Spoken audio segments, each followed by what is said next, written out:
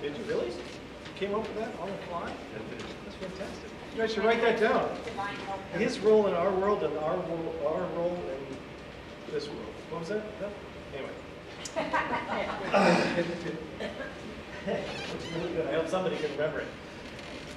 We're starting a new sermon series for the rest of Epiphany. Epiphany means manifestation, appearing upon. It means here we see God in Jesus. That's what Epiphany is, that God has shown himself as clear as he can to human beings in Jesus Christ. And so this Epiphany, we're going to look at some of who Jesus is. That's where we're going for the next 6 weeks. Jesus is the Lamb of God, the light of the world, the fisher of men, the living word, the preacher of love, and the Son of God.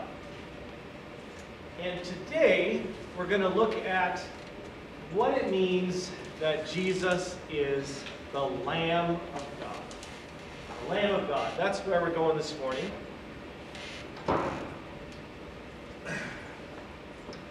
I have never, well, I can't say I don't like this, but Lamb of God, when I first hear it, brings to my mind there's a lot of different ways that God tells us about salvation.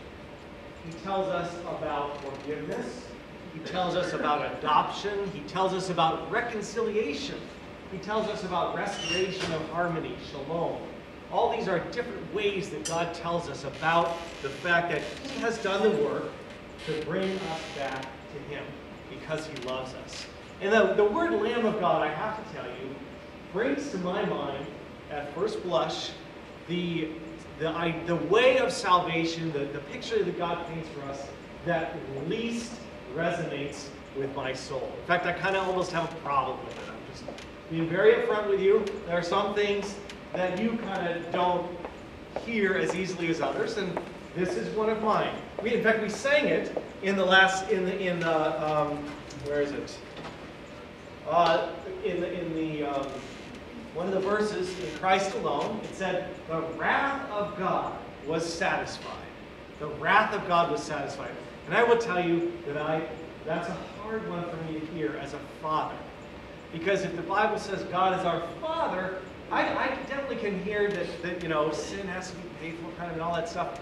But for me to have an anger that has to be satisfied, that's kind of, I just can't imagine that I would withhold, I would separate my children from me until my anger is appeased.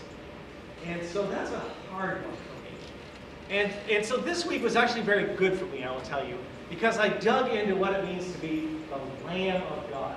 And I'm afflicted with this particular disease or curse, in that I really can't stand not understanding things. I can't stand it. And it's getting worse rather than better because, as most of you know, we now cannot account for over 90% of the mass and energy of the universe. We just don't know what it is and we can't observe it. So the more we know, the more we don't know how much, the more we know how much we don't know. Which, for someone who is afflicted with the curse of wanting to know and understand, is a very hard spot to be. And these things burn in my mind. My neighbor, I live in near Vista Lakes, where the bombing range was, right? You remember the bombing track, that whole thing and stuff? There's actually a class action lawsuit. One day, my neighbor came out, and there was a little hole drilled in his driveway. And there was a little plastic plug in it. Now, he didn't drill the hole. He never gave anybody permission to drill the hole. He has no idea how the hole got here. Nobody observed anything. And yet there is the hole.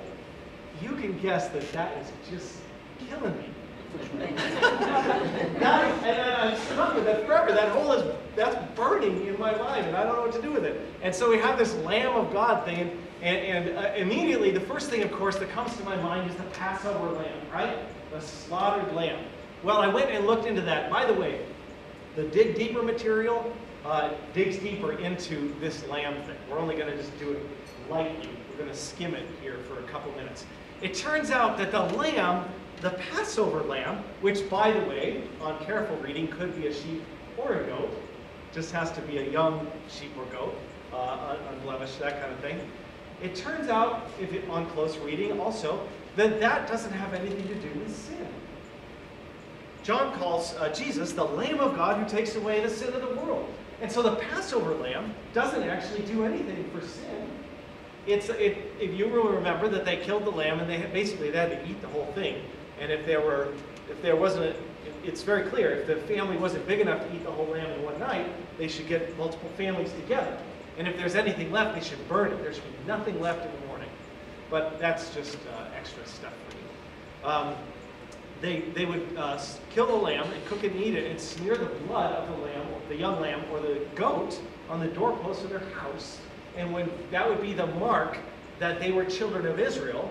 And when God came through to slay the firstborn of the Egyptians, as the final stroke that would let Pharaoh finally free the Egyptians from their slavery, their house would be passed over. And so the Passover lamb actually doesn't have anything to do with taking away sin. So now we have the lamb. If we move forward, we've got some other lamb imagery. We go to Isaiah 53, which is a piece of scripture that's read during Lent a lot, Lent and Good Friday. Surely he has borne our grief and carried our sorrows, but we esteemed him not. He was strict. I don't know. Somebody say it. Oh, you guys all know this. We esteemed him stricken by God and afflicted, right? And then it says, like a lamb. I've got it written. I should read these instead of thinking. Right. Here we go. It's in your bulletin. It's one of the daily Bible verses.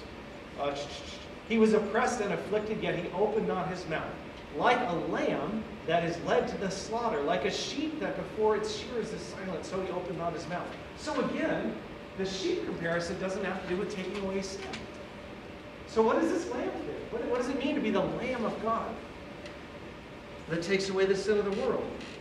Well, it turns out there's one more thing. This word lamb is also used for a dear child. Many of you have sung the hymn, I am Jesus' little lamb. That's right. And so the question we're left with, that we try to dig deeper on and dig deeper stuff, is what does it mean that Jesus is the Lamb of God? What is lamb actually trying to say to us? And I think it's, if we try to pick one, we're doing the wrong thing. Because I think it's kind of wrapping all those things into it. He's got the attitude of a lamb, right? He lets the thing happen to him. He dies like the Passover lamb that keeps us from the judgment of God that he's pouring out on Israel. And if we move forward into Revelations, we see the Lamb of God as the one who gets to open the scrolls, these scrolls of the end of the world and things. He's the one who's worthy, and he's pictured as a lamb who was slain. So the truth is, I don't know that we're ever going to get definitively at what John was meaning when he said Jesus is the Lamb of God. But what John tells us is that the one who told him to go baptize told him who to look for, who would be the Lamb of God. And so we want to embrace that. We want to embrace the Lamb of God, even though it's got this sort of variety, this kind of smear of meanings around it. And you know, that drives me crazy. Because it doesn't have one single meaning that I can just probe and feel confident in. But the good thing is that that is not actually the operative or most important part of this verse. The most important part of this verse is this: who takes away the sin of the world. Right? Sin, some of you will recall, is actually an archery term. It means missing the mark. And it's something the Bible says we all do. We all are. We are not as God would have us be. We are not perfect. We confess it at the beginning of every service because it's God's way of bringing us peace, the truth of our imperfection, and then the wonder of this forgiving, gathering love that God gives us. And so takes away the sin is actually the big deal here. We call him Lamb of God, and so he is. but takes away the sin, frankly, is the part I want to keep. I don't care if John said, behold, the broccoli of God. As long as he said, who takes away the sin of the world, right? I mean, you can use whatever picture you want for Jesus, as long as that reconciliation remains, right? As long as the separation from God is brought back together. That's the thing that we want to keep. Behold, the Lamb of God who takes away the sin of the world.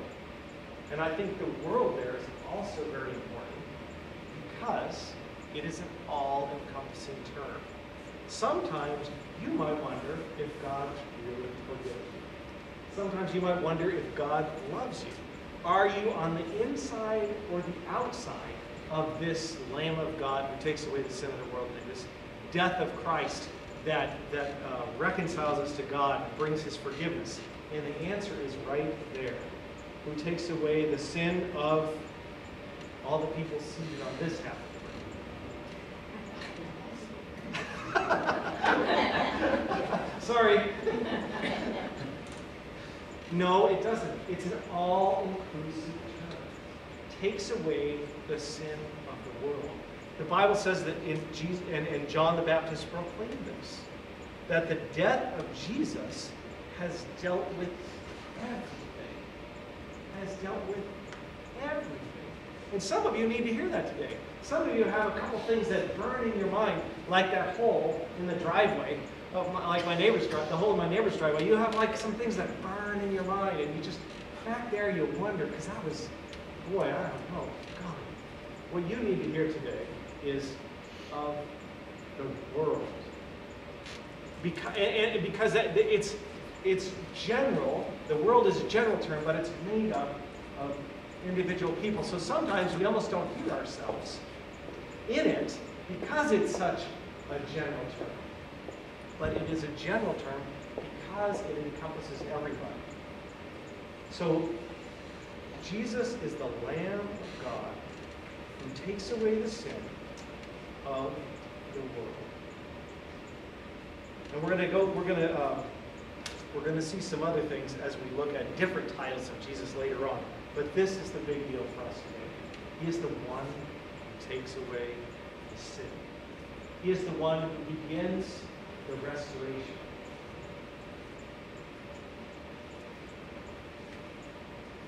The world is broken. The world does not act like it should. People don't act like they should. And the Bible says Jesus is the one who makes it all better. Jesus, we have this natural wanting to make a list of wrong and right, to keep track of good and bad, of things that need forgiven. And the Bible says that Jesus has dealt with all of that as the Lamb of God. And that is why he is the one we glorify, because he's the one who did the work of bringing us back to God. Revelation 5:13 is the verse for next Thursday. To him who sits on the throne and to the Lamb be blessing and honor and glory and might forever and ever. Because he's powerful? Well, he is powerful, but that's not the reason. Because he's the one through whom God created the world? Well, he is, but that's not the reason. To him be glory and honor and power and might forever, because he is the one who willingly died in our place. Like a lamb before its shearers is silent. He did not make a sound. Oh, as he lived, Jesus, now that's not to say he went around like a mushball. Anybody who's read the life of Jesus knows exactly the opposite. He was not afraid to be right in people's face, to call things as he see them, to speak the truth to power, all those things. But when the time came for him to die, when the time came for him to do the work he said he came to do, he was silent. In fact, he was so silent that it freaked out the people who were judging him. They said, aren't you going to say anything? Pilate said, aren't you going to say anything at all? Don't you know I have the power to set you free or have you crucified? And you know what Jesus said? All he said was, you would have no power over me if it wasn't given to you from the Father. He was silent. He just did what he had to do. And I think that, I think in those terms, Jesus' work in our world gives us a picture of our work in this world. Thank you again. Drug Place 2014. Because he did what he needed to do to reconcile the world to God. And he did it without complaining. He walked through, he didn't expect anything. He was silent before those who were accusing him, and he did what he needed to do. And I think you and I can hear that and see that picture today and say, that's the call on our lives, is to be like that lamb. To not want glory for doing what we're doing. We just silently do what needs to be done. We silently and peacefully, without desiring recognition, seek reconciliation in our relationships. We silently and without a need for fanfare, reach out to those who are lost and are hurting. We silently and without need for fanfare, go after the unloved to show them love. We do the work in our world, in this world, that Jesus has done in our world as the Lamb of God. We continue his work to bring reconciliation and love and peace to other people. Revelation 7:17 is the verse for next Saturday, and it says this: "For the Lamb in the midst of the throne will be their shepherd." The Lamb becomes the shepherd. "And he will guide them to springs of living water." And then this is where I want to end, because this is the goal of the Lamb. This is the goal of Christ coming to earth. This is what the end game is. And it's an end game we participate in little ways, here and there, as God puts opportunities for ministry in our lives. This is the end game. Revelation 7, verse 17. "He will guide them to springs of living water, and God will wipe away every tear from their eyes." That is fantastic. Some of you are going through things right now that are tears. I know. And the Bible says that Jesus came so that we know that all those things are temporary. And one day, all these teary things will be done. And God will wipe away every tear from our eyes. And joy will be ours. Joy will be ours. Knowing that has been given to us by Jesus as a free gift, by the Lamb of God, is what enables us and gives us strength to be Christ's ambassadors in the world, to do the work of love he's done in us, to do that work in this world, to act as lambs among wolves. Jesus said that. He said he's sending his disciples out like sheep among wolves. And so are we. If we are committed to be followers of Jesus Christ, if we are committed to live the life Christ lived, if we are committed to live the life that God has given us, as Jesus would live it instead of as we would live it, we too are lambs among wolves.